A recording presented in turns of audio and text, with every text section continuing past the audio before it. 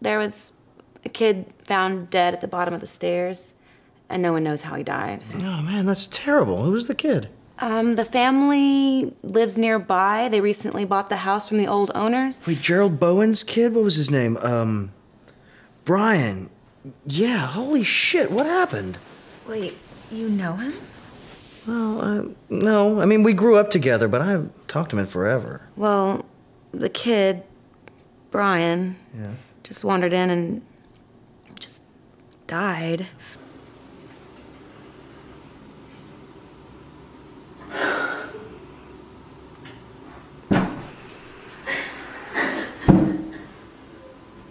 I saw you riding around in a car with a black kid today.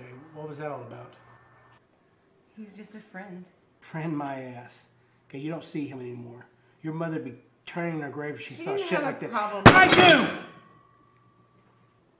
Can I be excused?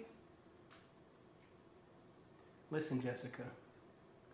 What I say goes. I'm daddy now, okay?